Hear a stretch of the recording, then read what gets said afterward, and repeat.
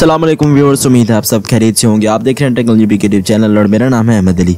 और आज की इस वीडियो में मैं आपको बताने जा रहा हूं सोनी एक्सपीरिया XZ2 और सोनी एक्सपीरिया XZ2 कॉम्पैक्ट की डिफरेंस के बारे में। मैं आपको बताऊंगा इन दोनों की स्पेसिफिकेशंस क्या हैं और उनके अंदर डिफरेंस क्या है। तो चलिए अपनी वीडियो को शुरू करते हैं। तो सबसे पहले बात कर लेते हैं डिस्प्ले की। तो सोनी एक्सपीरिया XZ2 की जो डिस्प्ले है वो है 5.7 इंच HDR और FHD को ये सपोर्ट करती है, गोरिल्ला ग्लास 5, और इसका जो एस्पेक्ट रेशियो है वो है 18.9। जबकि XZ2 कॉम्पैक्ट की तरफ आएँ तो 5 इंच की डिस्प्ले है, ये भी FHD प्लस HDR है, गोरिल्ला ग्लास 5 को ये भी सपोर्ट करती है और एस्पेक्ट रेशियो इसका भी 18.9 है। आगे बात कर लेते हैं प्रोसेसर की। तो इन दोनों के अंदर सेम प्रोसेसर लगा हुआ है और वो है ऑक्टा कोर क्वालकॉम स्नैपड्रैगन 845 का प्रोसेसर दोनों के अंदर लगा हुआ है।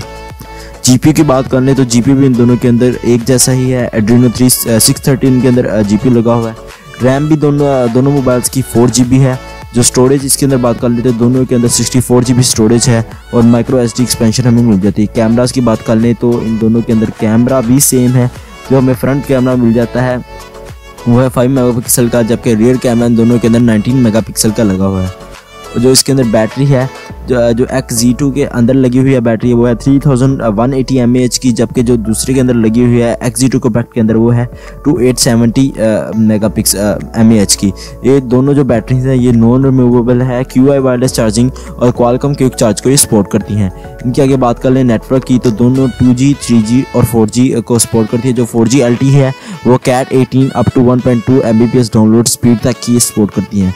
इनकी जो कनेक्टिविटी है वो जो है XZ2 वो हमें wifi माइक्रोकास्ट, Bluetooth 5.0, DLNA certified, Google cast, NFC और USB 3.1 को सपोर्ट करता है।